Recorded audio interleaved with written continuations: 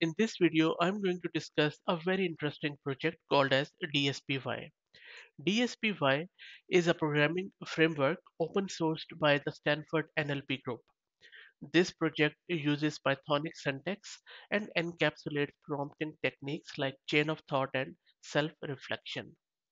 This project is primarily caters to solving advanced tasks with language models and retrieval models.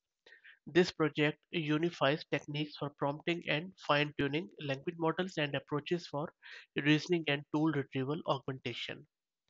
In DSPy, all of these are expressed through a small set of Pythonic modules that compose and learn. It's primarily a free-flowing Python code. They also provide a very good Google Colab notebook where you can see it in action. I will drop the link to both the GitHub repo, which I just shown you, and also this notebook. In the first step, all you need to do is to import this after installing it, of course, and then you can simply start using it by writing your own Python code specifying the model. Now, what it does is the DSPy I mean is it provides composable and declarative modules for instructing language models in a familiar Pythonic syntax.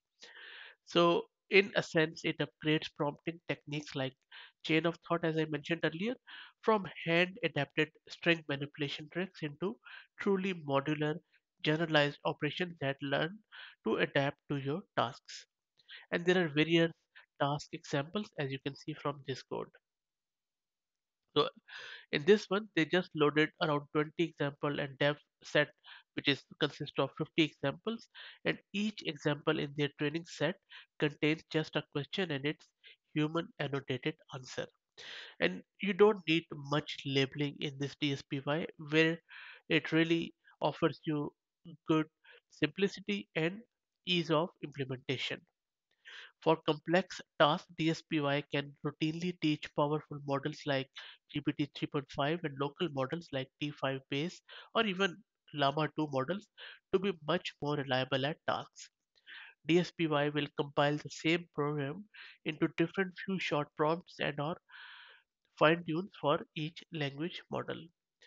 The installation is fairly simple. If I go back to the GitHub repo, all you need to do is to install it with this, and then in order to use it you can simply follow these examples from this notebook.